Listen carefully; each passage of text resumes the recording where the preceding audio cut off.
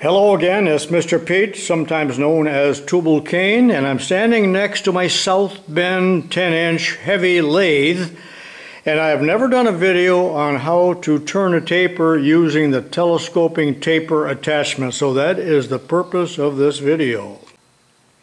There are three methods of turning a taper, as you well know. Number one, the compound rest method. Number two, the offset tailstock method. And number three, the taper attachment method, and we're dealing with number three. These pictures are from the South Bend lathe book, How to Run a Lathe.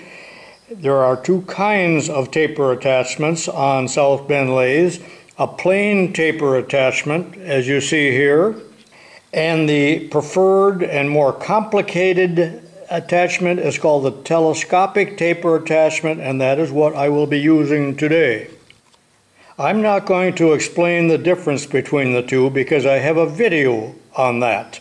Tips 561, the plain versus the telescopic taper attachment. So watch that if you want to know the difference.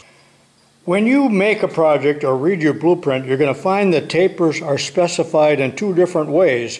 Number one, by the angle in degrees, or number two, as an amount, inches per foot. And read the caution right there too. I realize I'm giving you a lot of related information and you want to get on with the project here, so I'll let you read this by yourself. I'm not going to read it. You can pause your video to read it if you are interested in the pros and cons of the taper attachment method. Alright, this is the telescoping taper attachment. It is always sold as an option at extra cost. And it is a considerable cost considering it's an accessory that is not really used all that often. So generally there might only be one or two machines in a machine shop that are thusly equipped. Now when we look at it from the back side, as I told you, tapers can read in degrees or inches per foot, and on this end the setting can be made in degrees, and that goes up to, I guess we need a little more light there, to 16 degrees in either direction. And on the other end it reads again in inches per foot. Taper in inches per foot. We're going to concentrate on the degree end, it's easier to understand. Actually, a taper attachment is nothing more than a tracing attachment. So you're tracing the angle that this bar is set at. So I have loosened those two screws and you can see that I can get on the back side and read the degrees. Now I'm going to leave it here at a very steep angle so that and that's exaggerated so I can show you what it's doing and you can understand it. So I'll just tighten one of these now. I'm not going to run the machine, this is just a trial run. So as I turn the carriage hand wheel, watch the shoe back here that will follow the angle.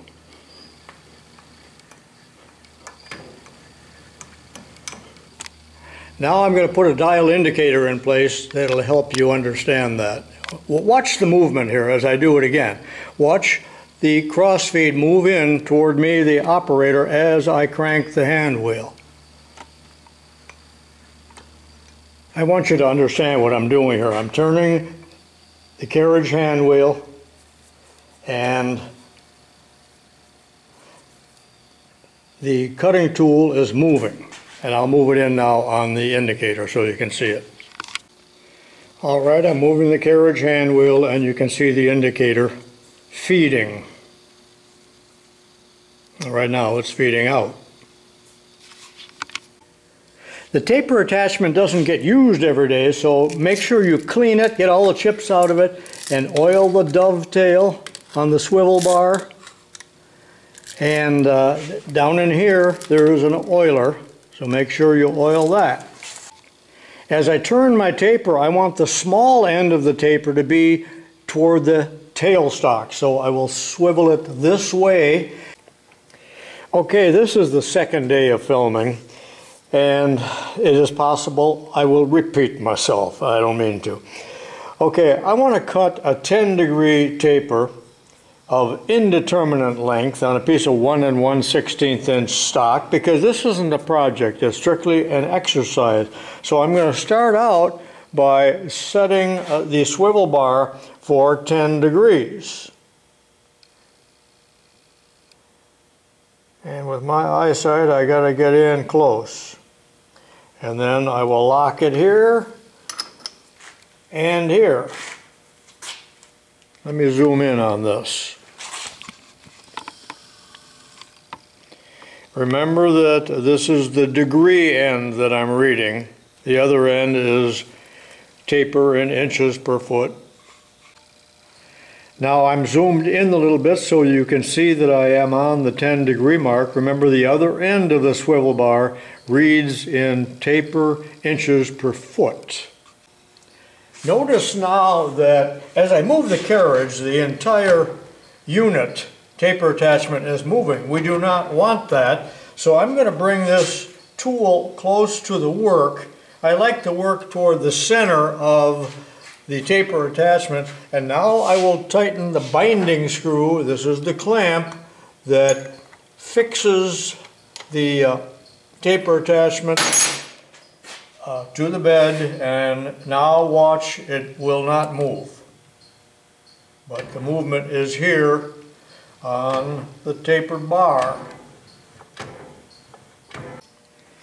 So this is 1 1/16 stock, and again, it'll be kind of a short, steep taper.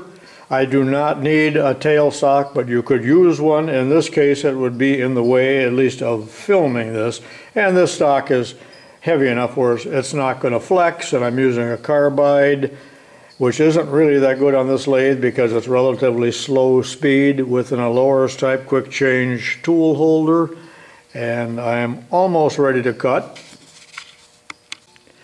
With the telescoping taper attachment, you can do your depth of cut feeding either with the cross feed or the compound. Of course, right now the compound's set at an angle, so it wouldn't work at that angle. But if you want to use this, you will have to clamp and unclamp the binding screw, or I should say unclamp it, make your adjustment, and then reclamp it. So I'll do that method first. I don't want to confuse you. And another advantage of this taper attachment is we can use the power feed using the clutch on the South Bend lathe. You cannot use the power feed by using the compound rest method. That's strictly hand fed. As I get ready to make my first cut, let me tell you something. Before each cut, make sure you back the carriage out considerably and then back in. That removes any backlash from the entire mechanism or lost motion. Now I'm going to take a light cut, so I will feed in just for a trial cut so that I'm at least making a scratch cut, and I will tighten the binding screw, and finally, after 10 minutes of talk, I can turn the machine on and take my first cut.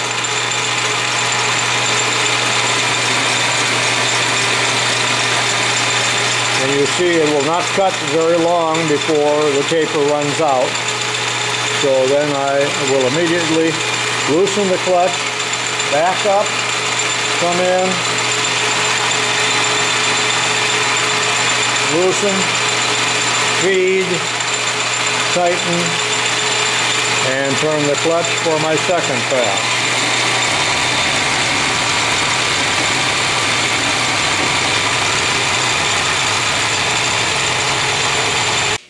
Be sure and wear your safety glasses in the shop. Now watch my hands. Turn the machine on, loosen the binding screw, feed it in a little bit, tighten the binding screw.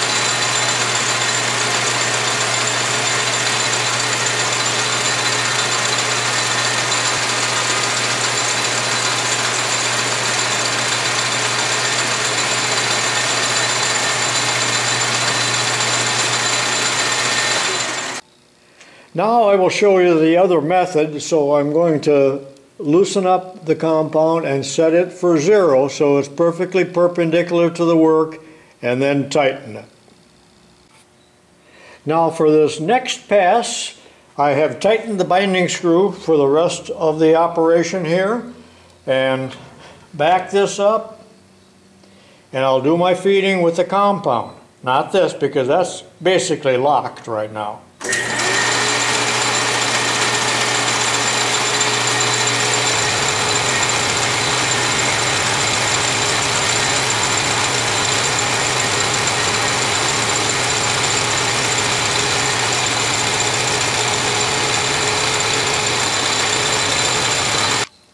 Now watch the taper attachment as I take a pass. See if you can see the movement there that I would like you to see. I'm not sure you will.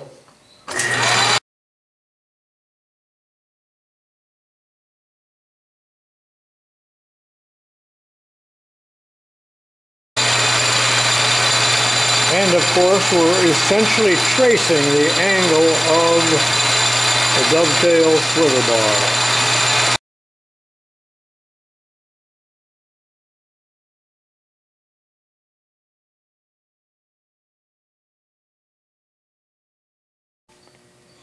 As I rotate the chuck by hand, you can see it's a little ragged out here, and that's because this chuck is very, very far off.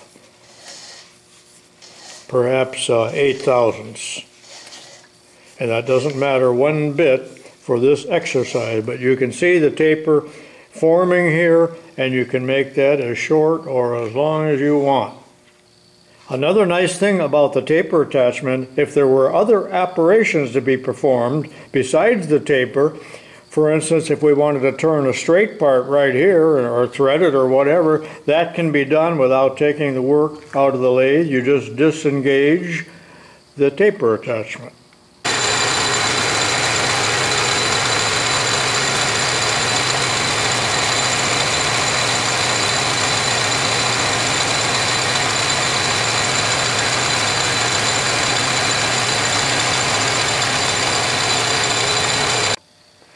Getting back to making this setting real quickly, you might find that some machines require you to set it for half of the angle. In other words, a 10-degree taper might be set at 5 degrees here. On some machines, I'm not real sure about that, but mine is 10 degrees included angle, and I set it for 10 degrees on the bar. This is not all that accurate, but using a protractor and pushing that up against the squared faced end, I'll bring it down until I got a reading. And now this should read 5 degrees, not 10, because that's just one side of the included angle. If you were cutting a very accurate taper, such as a Morse taper, you would have to take some trial cuts and then measure and readjust, and you might have to do that several times. And it would not be a particularly easy operation to do if you wanted a taper that was that accurate, a self-holding Morse or Jarno or Brown and Sharp taper. Okay, there it is. Again, this is just an exercise. Hope this helped you understand how to use the telescoping taper attachment on a South Bend lathe. There'll be some minor differences between plain taper attachment, but the principle is generally the same. Hope you enjoyed the video. This is Mr. Pete. So long for now. If you have a South Bend lathe, make sure you get a copy of this. It's available in reprints as well, and I think some free copies someplace on the internet. But it's the Bible for the South Bend lathe. By the way, I do have a 40-chapter series entitled How to Run a South Bend Lathe. You can see that in some of my promos.